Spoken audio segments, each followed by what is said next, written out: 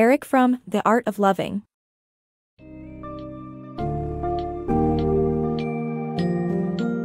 Unlock the secrets of truly understanding and experiencing love in the summary of The Art of Loving by Erich Fromm. This insightful book dismantles the myth of love as a mere feeling and emphasizes the need to learn, practice, and master it as an art form. Delve into the exploration of different aspects and forms of love like maternal, paternal, brotherly, erotic, self-love, and the love of God. Understand the importance of care, responsibility, respect, and knowledge in the act of loving, and navigate your way through a consumerist culture that warps our conception of love.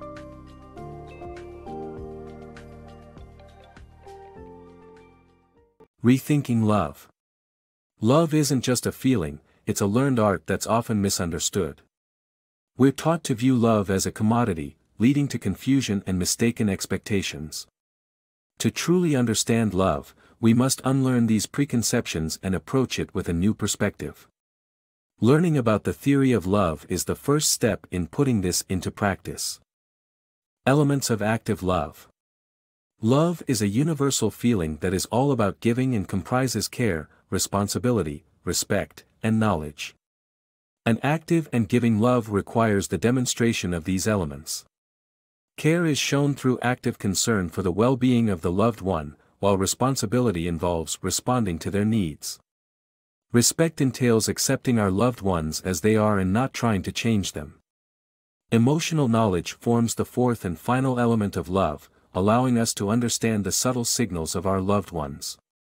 The unconditional love of a mother-child relationship is an epitome of care in love.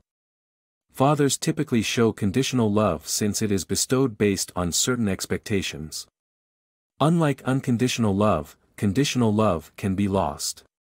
Therefore, love can only be considered active and giving when these four critical elements are exhibited.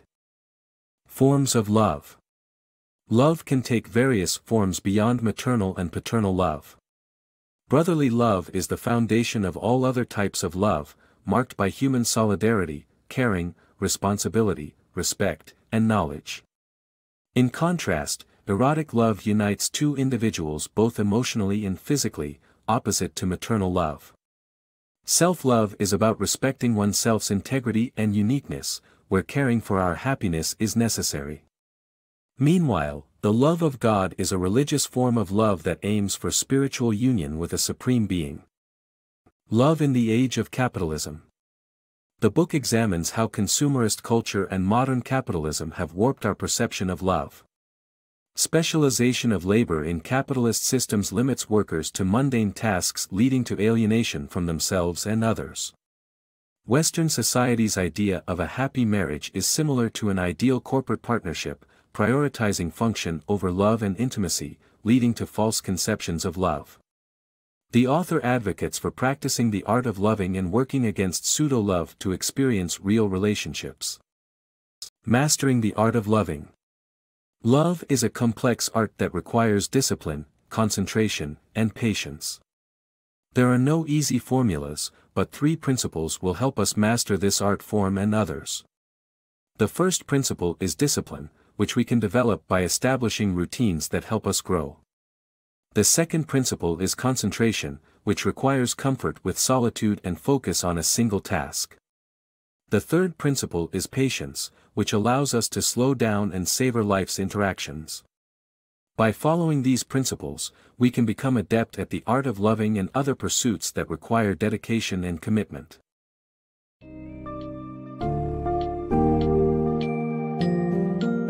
In conclusion, The Art of Loving equips the readers with a comprehensive understanding of love's intricate nuances and the importance of treating it as an art form. Erich Fromm emphasizes the need to cultivate the four key elements of love: care, responsibility, respect, and knowledge, to experience and create meaningful relationships, both with others and oneself.